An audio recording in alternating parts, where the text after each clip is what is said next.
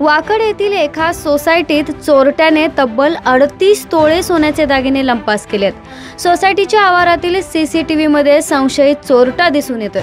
पोलिसांनी हे footage social मीडियामधून लोकांपर्यंत पोहोचवले असून या चोरट्याला कोणी ओळखत असेल तर तातडीने पोलिसांना माहिती द्यावी असे आवाहन वाकड पोलिसांनी केले। वाकड हद्दीत घरफोडी करणारा संशयित चोरटा सीसीटीव्ही फुटेजमध्ये स्पष्ट दिसून येतोय। चोरी करतानाचे त्याचे फुटेज नसले तरी सोसायटीच्या आवारात जाताना, लिफ्टमधून खाली येत असताना, रस्त्यावर आल्यानंतर संशयितरित्या वावरताना तो दिसून येतोय। त्यानेच 38 लाखांचे दागिने पळवले असल्याचा संशय पोलिसांनी व्यक्त केलाय।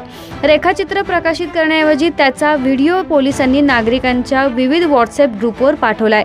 चोरट्यांविषयी नागरिकांकडून माहिती मिळावी अशी अपेक्षा देखील पोलीस करतायत। नागरिकांकडून या चोरट्याबद्दल माहिती मिळवल्यानंतर पुढील कायदेशीर कारवाई शक्य होणार आहे। वाकड पोलीस ठाण्याचे उपनिरीक्षक हरीश माने यांच्याशी संपर्क साधण्याचे आवाहन देखील करण्यात आले आहे।